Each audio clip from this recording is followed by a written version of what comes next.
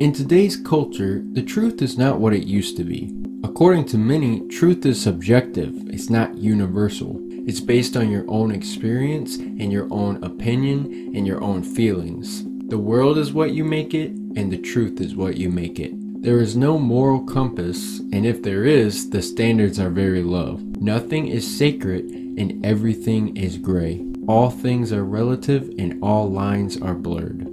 And this is in part because everyone thinks they have a leg up on the truth. They may not have all the answers, but they're confident that they at least know more than you do. It almost seems like you can't reason with people because they've already made up their minds. And you can't exactly blame anyone for this. We like to know the truth. So when we get a couple pieces of a picture, we like to fill in the blanks to see what we want to see. We like being able to feel like we are on the right side. We like feeling enlightened and smart. We like having the upper hand on truth and having our minds made up. We hate ambiguity. So when we hear something that contradicts what we have already made our minds up on, it doesn't feel very good. This is why a lot of us listen to news and media that affirms what we already believe to be true. We listen to what our itching ears want to hear. Nowadays, you can pick what version of the truth you want to hear, just like you can pick what brand of cereal you want for breakfast. And so it seems impossible to get a grasp on anything concrete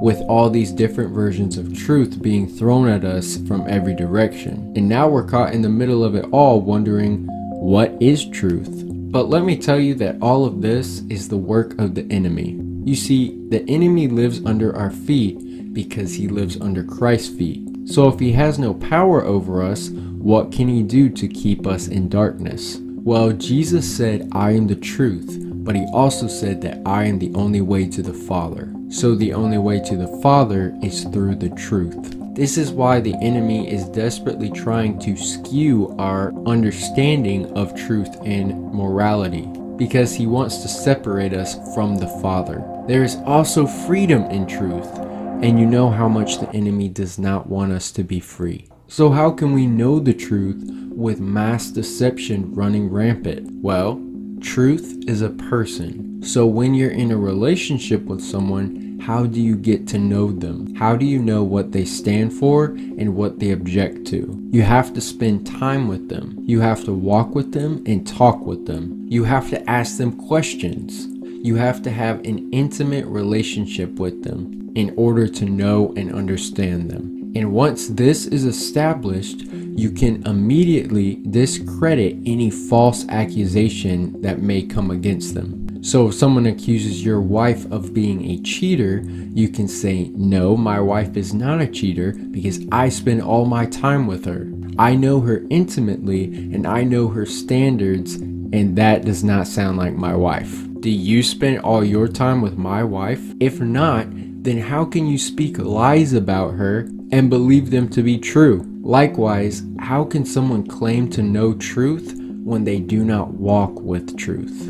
In the same way, the more we develop an intimate relationship with Jesus, the more we'll be able to discern truth from deception. But it's not always easy because lies come in pretty packages, just like wolves come in sheep's clothing. And this is why we need the Holy Spirit, also known as the Spirit of Truth, to guide us and give us the eyes and ears we need to see through deceit and hear the truth for what it is, regardless of what the culture says and what our own opinions say. And going back to the relationship example, you cannot know someone through someone else. You cannot have a relationship with your uncle through your cousin. You have to spend time with them and talk with them yourself in order to truly know them. Likewise, if you're listening to a preacher and he starts preaching something that contradicts scripture, how will you know anything's wrong if you've never read the word for yourself?